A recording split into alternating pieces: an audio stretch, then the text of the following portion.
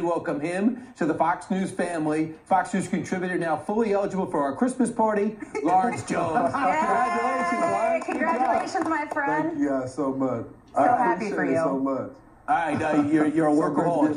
You got two full-time jobs, but you also keep us in touch with what's going on campus. What did you discover?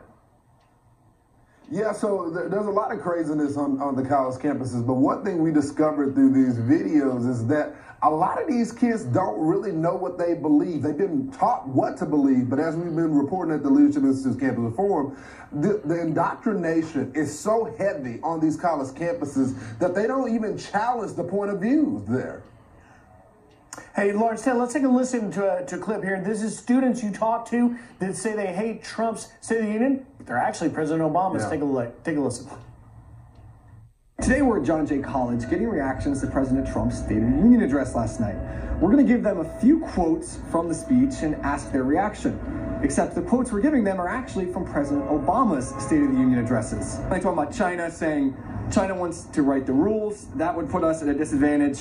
Why should we let that happen? We should write those rules. I wouldn't mess with China. Everything is out the window, like, oh, whatever you, China. They don't know better. Exactly. So just because it had Trump on it, they were told to hate the president. Now, once these kids discovered that it was Obama, as you can imagine, they may have squeezed out of it and said, oh, we probably didn't understand what was happening. But again, this goes back to critical thinking. Do you really have this point of view, or are you just taught to hate the opposing guy? Well, and Lawrence, so the second one, we've got some students, and they're hating on President Trump's Supreme Court pick, but only one problem. It was before he picked him. Right. Today we're in New York City talking to students about President Trump's Supreme Court pick. The only thing is he hasn't made that pick yet. I just saw the pick and I was like, it's almost at a point where you kind of expect that it's not going to be what you want. He's quite, extreme in his views, and I don't know if it would make the Supreme Court very even. A little confused there, aren't they?